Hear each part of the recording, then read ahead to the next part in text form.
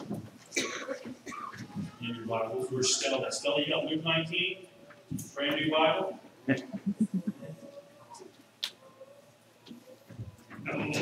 Probably shouldn't be going there, huh?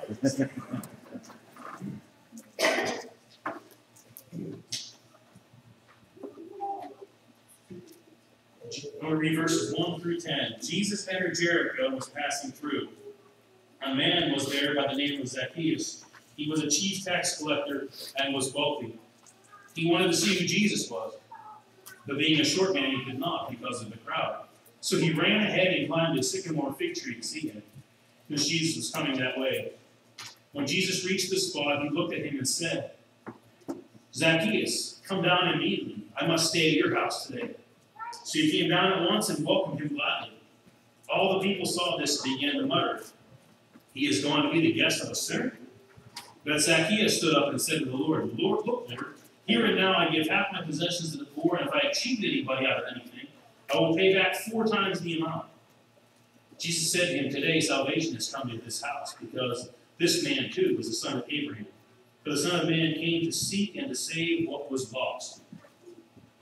Now, the story about Zacchaeus is familiar. It's familiar enough. You probably remember learning the song when you were in church, when you were a little kid. But it can teach us a lot about life.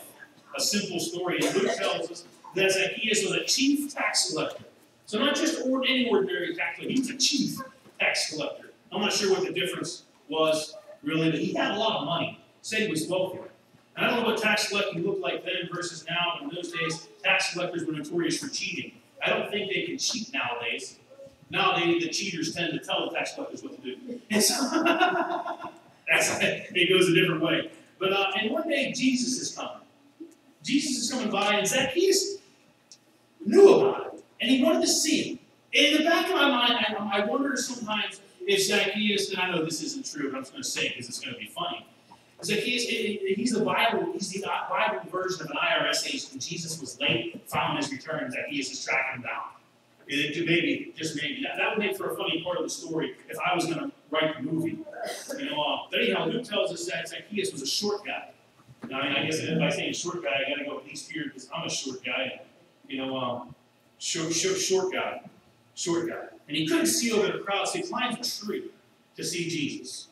And what Zacchaeus didn't know was that Jesus was also there to be looking for him. Maybe not specifically, but people like him. Someone like him. When Jesus reached the spot, and he looked up in a tree, and he said, "Zacchaeus, come down." Could you imagine? Put yourself in Jesus' shoes again. You're running all of a sudden, there's somebody hanging up in a tree looking at you.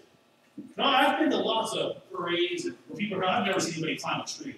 You see, so I remember being a little kid, sit on Dad's shoulders. That's the coolest place to watch a parade, on top of Dad's shoulders. And so I'm bigger than Dad is now, so I don't get to sit there anymore. But Zacchaeus, and Jesus says, "Come down, I'm going to your house today. I'm going to your house." And Zacchaeus jumps down out of the tree, he welcomes him. I don't know what Zacchaeus is thinking at this point, but I do wonder if Jesus just invited himself over. Is there a Mrs. Zacchaeus? Could you imagine what happens when Zacchaeus goes home and brings a friend? What happens, guys? What happens if you bring a buddy home to dinner without calling ahead? Mrs. Zacchaeus goes to a panic because she doesn't have enough food. The house is a wreck. You didn't tell me you were bringing a friend home. Can you give me more of a warning next time? Did you call first? See, that was before cell phones. Zacchaeus couldn't have texted. Say, "Hey, bringing somebody home for dinner. Get prepared." But Luke tells him he welcomed him gladly. But some of the people saw what happened. And you know how people do when they see it, they start to mutter. "He's going to be the guest of a sinner. He's going to some sinner. Do you see whose house he's going to?" You know what people do? How they talk. Even sometimes church people, and sometimes you see something or you hear something, you don't know the whole story, but you jump to conclusions anyhow, and people end up embarrassing themselves. We've all seen it, haven't we? When you jump to conclusions. And when these people jump to conclusions, Jesus knew what he was doing. And I believe he saw something in Zacchaeus that day. How many people would climb a tree to see Jesus? Really, you'd climb a tree to see Jesus. It's hard to get some folks to come to church to meet Jesus. Yet this sinner, they say, he was a sinner. He was doing some things wrong. Went out of his way to climb a tree to see the Lord. That says something. And when Jesus saw Zacchaeus in the tree, he saw a man who knew something was wrong. Saw an opportunity to make a difference in this guy's life. And upon Jesus coming into his house, and the people were talking about this awful sinner, Zacchaeus stands up and says, hey, look, Lord, right now, I'm going to give half of what I have to the poor. And if I've cheated anybody out of anything, and he knows he has. He knows he's cheated people out of stuff. I'm going to pay back 4 times the amount. In other words, I stole $1 from somebody, I'm giving them back $4. That's going to empty the account, I heard. But that sounds like repentance to me. That's repentance. That's not just, oh, hey, sorry, my bad. Can you cut me some slack? This is real repentance. This guy sounds like a guy who just got his life changed by the power of the gospel. And that's a holy response to the unfathomable grace of Jesus. You see, Zacchaeus wasn't worthy of having Jesus come into his home. But Jesus went anyhow, didn't he? And had an impact on this man's entire life. And then Jesus says something that's impressive here. He says, today salvation has come to this house, because this man too is a son of Abraham. This guy may have been a sinner, he may have been a cheat, he may have been attacked, he may have been all those things. But nobody is outside of the realm of being worthy of being shared the gospel with and being saved. That was a horrible grammatic sense, but I think you got my point. There's nobody out there, no matter how bad they've been, that isn't worthy of hearing the gospel. Now, once you share the gospel, then what they do is up to them.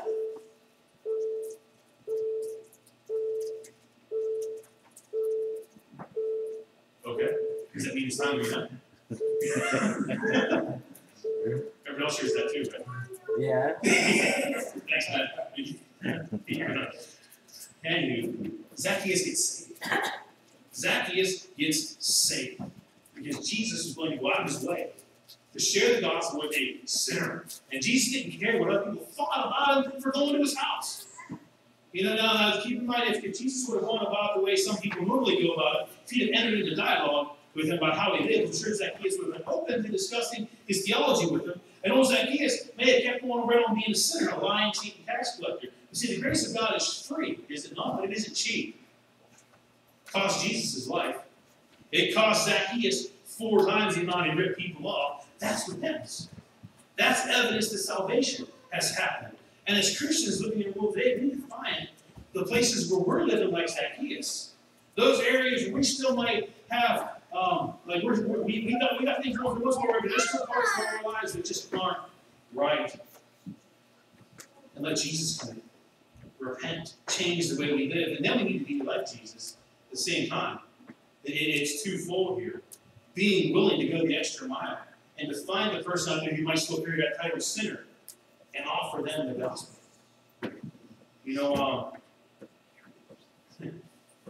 Show them the love of Jesus. Right? What person out there isn't worthy of being shown the love of Jesus? I'm praying for a Zacchaeus moment when a life is radically changed by the power of the grace of God. The Son of Man came to seek and save that which was lost. And the nature when something is lost, you have to look for it, don't you? It doesn't just pop up and bite you in the nose, usually. When something's lost, you have to look for it. There are people out there who are lost. There are Zacchaeuses out there who are lost, who are doing everything wrong. And they've got all kinds of excuses for it. They've got all kinds of reasons for it. Don't argue with them. Did you ever argue somebody into the kingdom of God? Did you ever see Jesus argue somebody to repentance? Did Jesus argue with Zacchaeus? No, what did he do? He showed up.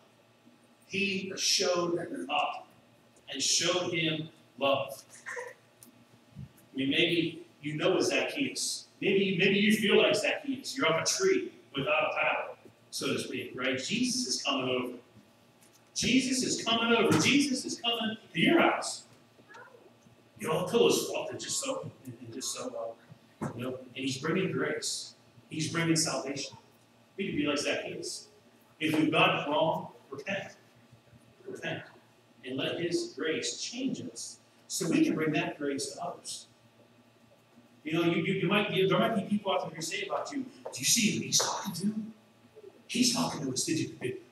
I've had, it's funny when people talk to you. Sometimes people will talk to me and they'll use the most foulest of language. See, lucky for me, I've heard all that before. I grew up in locker rooms. I've heard any combination of words you want to put together. I've heard them all. And then as soon as they find out, oh, you're a pastor, well, they're not saying those things around you. Thinking, just start. You know? But that's not going to keep you from hanging out with that person. I don't like hearing those words. I don't like seeing some things. It's unpleasant. And it doesn't hurt my ears as much as it used to. But it's like, oh, don't say things like that. But it's who they are. They're Zacchaeus. They're just being Zacchaeus. But then every now and then, I end up in a parking lot talking to somebody till almost 1 or 2 in the morning. Because the gospel of Jesus is there. And somehow people find a way and they start talking to me. I'm sitting there thinking, really? Yeah, I'm doing the math in my head. If I get to sleep, I went home in 20 minutes. It takes me, and I'm counting on my sleep tonight. I'm down to 4 hours sleep, man. Come on, finish it up. Let's pray so we can home. And people are driving by and they see me in a parking lot talking to somebody, and sometimes it's a little bit embarrassing, but it's an opportunity to share the gospel with somebody. Don't miss those opportunities. That's Zacchaeus. And he's up a tree. And if you get that moment, we pray for moments like that, don't we? Give an opportunity to share the gospel with somebody. Then when that opportunity comes along, we got to come through. Right? We got to come through. Let's pray. Father God, we know maybe we're right now thinking of somebody in our head. We think of as Zacchaeus. Lord, give us an opportunity, Lord. If we are Zacchaeus, bring us to repentance. Lord, if we know a Zacchaeus, Lord, who's up a tree, Lord, the world has all kinds of weird ways of justifying what they do. We pray, Lord, that it would just be about the business of loving them. And Lord, in finding those Zacchaeuses and bringing them to a place where they can hear the gospel. And Lord, open their hearts and they can hear the gospel and believe the good news. Fill us with your Spirit, Lord, as we go about our lives in Jesus' name. Amen.